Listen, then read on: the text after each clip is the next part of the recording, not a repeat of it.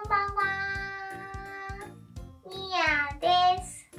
今日はこんなお洋服にお着替えしてみます。こちらの制服です。それでは早速お着替えしてみます。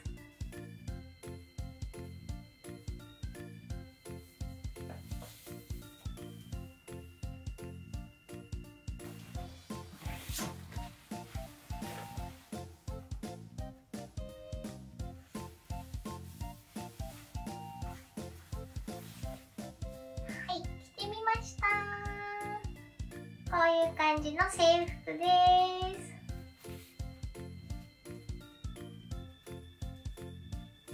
それでは今日のニアのブラジャーとパンティをご紹介します。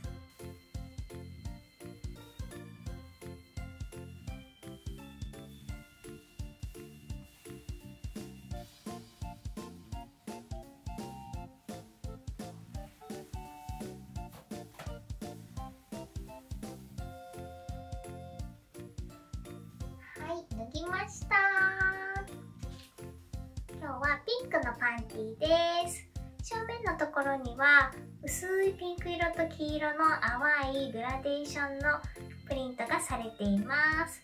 上の部分はピンクのスケルレースでできているのでお肌が透けて可愛く見えます。それではブラジャーもご紹介します。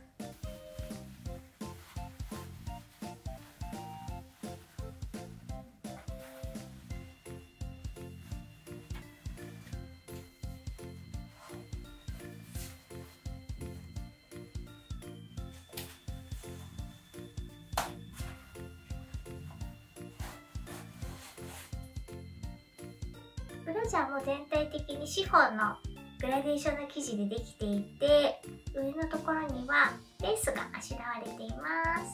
とっても柔らかい印象のデザインです。最後までご覧いただきありがとうございます。チャンネル登録と高評価ポチッと押していただけたら嬉しいです。